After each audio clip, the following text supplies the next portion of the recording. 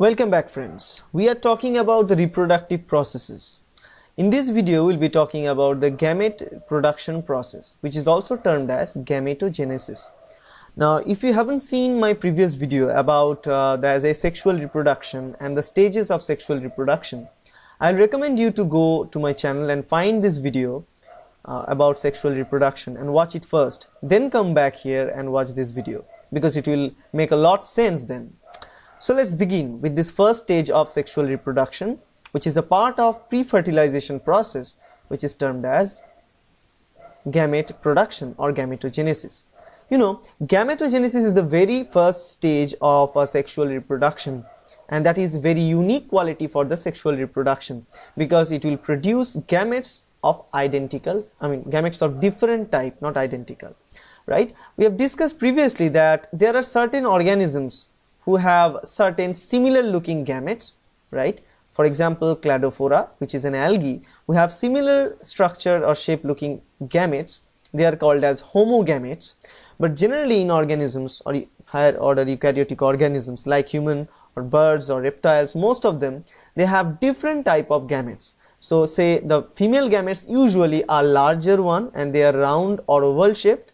On the other hand, the male gametes are smaller one with most of the time has a long tail or flagella to propagate and move from one place to another place. So the structure and shape of this male and female gametes are kind of differentiated between all those other individuals like birds, reptiles or mammals and all of them, right? And this type of gametes are termed as heterogametes because they are differentiated and different in nature, right?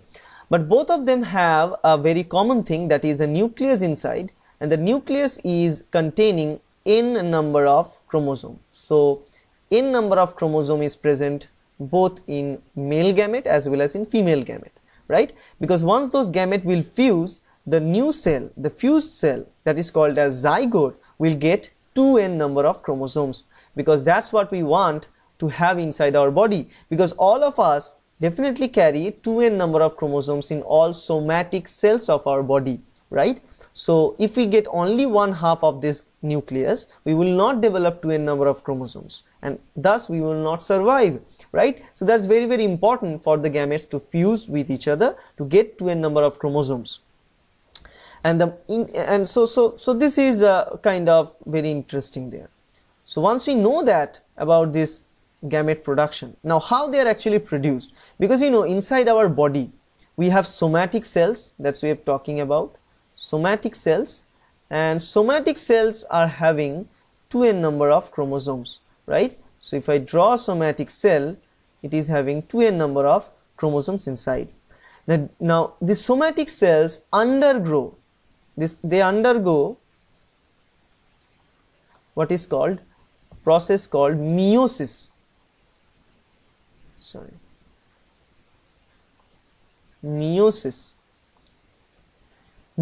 is a process, a special type of cell division. This is also cell division, but this is a special type of cell division which will make the number of chromosomes half, right? So that's very, very important, right? So here if you look at here, we are having 2n number of chromosomes inside nucleus. After the meiosis, what it will produce? It will produce cells, smaller cells obviously. It will produce smaller cells with n number of chromosomes inside, right? So what happens usually, the cell which is having 2n number of chromosomes, it replicates the chromosome, it duplicates the number of chromosomes, so it becomes 4n in that process, right? And then it will go through the meiosis division. Once it goes through the meiosis cell division, then the 4n number of chromosomes are getting dispersed into four different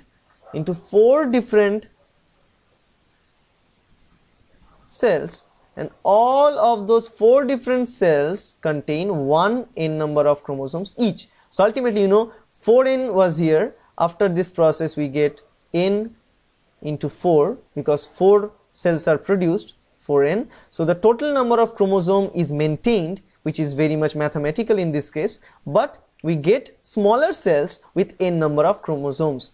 Now this is how we produce gametes, because these cells will be termed as gametes.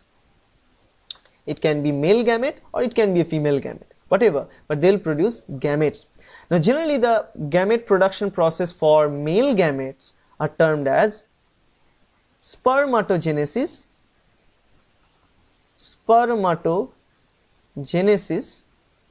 because it is genesis means the production, and sperm, so production of sperm is spermatogenesis. This is for male gametes, and for the female gametes it is oogenesis. So it is oogenesis. Oogenesis means ovum. O is related to ovum somehow.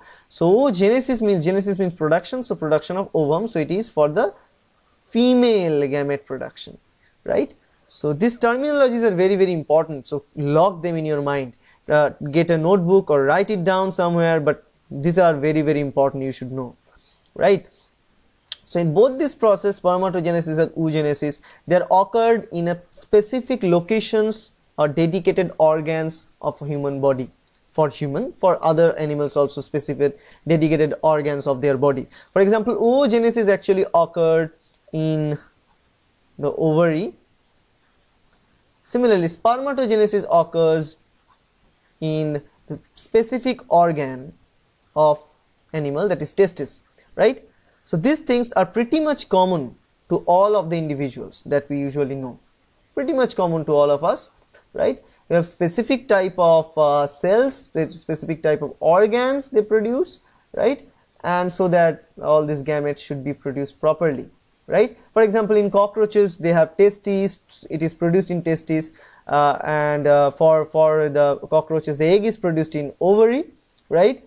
And for the plant also that are having different types of features, like male part is there, female part is there, male part is stamen, female part is carpel, so they are present all the time, right? So this is how the gametes are produced. It is the basic overview of gamete production. There are huge advances and how they produce and all these different stages I haven't mentioned here. If you want to see, you'll put a link in the description as well as at the end of the video, so that you can watch the detailed version of this developmental biology classes, which is dedicated for undergraduate and postgraduate students. So that's kind of how it usually works, and I hope that's helpful.